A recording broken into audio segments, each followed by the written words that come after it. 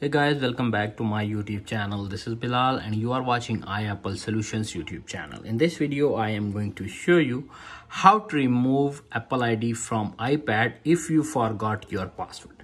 Remove Apple ID from iPad without computer, without losing any data, without any third-party software. Tap on the app settings, tap on Apple ID, and you can see appears on screen sign out. Tap on it. You can see appears on screen Apple ID password. How to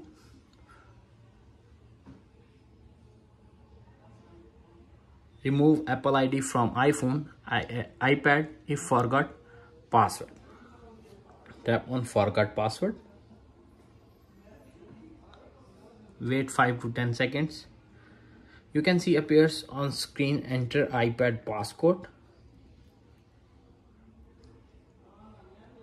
You can see appears on screen new, enter new password.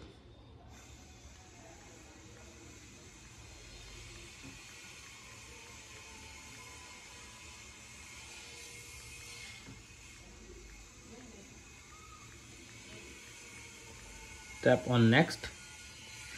Wait 5 to 10 seconds. Your password has been changed. Tap on done. You can see appears on screen sign out. Tap on sign out. Sign out. Copying iCloud data. Wait 5 to 10 seconds. When iCloud data is copied, remove Apple ID from iPad successfully without password, without computer, without losing any data, without any third-party software.